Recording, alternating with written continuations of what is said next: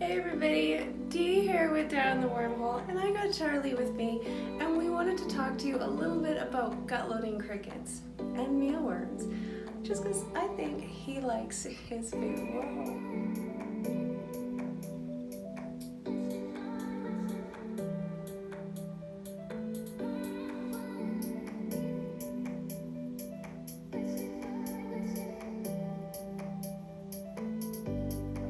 So most people, when they do talk about gut loading, they normally talk about gut loading right before you actually feed your mealworms, your crickets, whatever to your pet. You are feeding them and filling their guts at that time with as many bonuses as you can. So fresh fruits, veggies, making sure that all your carnivores are actually getting some of those fruit, veggies, and anything else that you can stuff in there into their system right as they eat them. For me, I like to actually raise quite a few of my feeders myself. Right now I have a lot of mealworms, and I have started some isopods as well to add to the collection.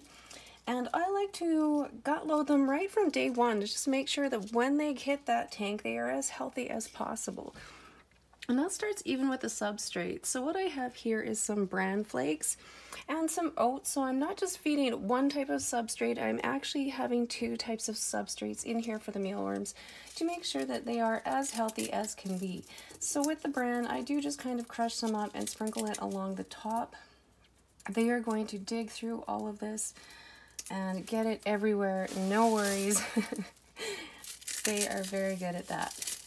So this is going to last these pile of worms until they are raised up and ready to go in with my piranhas, the leopard gecko, or in with the goldfish. So that's all we need with that. Now with their food, to make sure that they are getting the best nutrients throughout their life cycle, I feed the littler worms more harder food like potatoes, carrots, that kind of thing. And as they get bigger, they will get treats such as apples and other things that are softer and a lot more juicy that they can eat, but you still have to really watch these for mold. Let's take a closer look.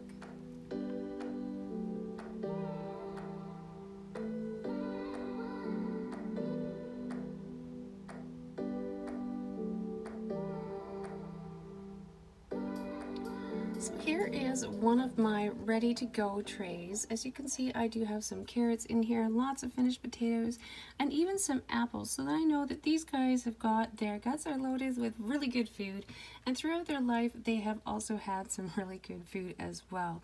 You can see them just starting to turn into beetles, so that I know that these guys are at their maximum size. What I will be doing over here is just moving our beetles. Let me move my light over so you can see. This is my closet because it is the most neutral temperature in the house here. So I will be moving these beetles when I get bored one day into our brand new bed and starting a new batch of worms. So I hope you liked my gut loading video. I like to gut load all throughout their life cycle. I just think it is the biggest bonus. And yeah, I will see you guys next time. Thank you for watching. If you like this stuff, don't forget to hit that subscribe button, that like button. Let me know that this was a good idea. And I will see you next week.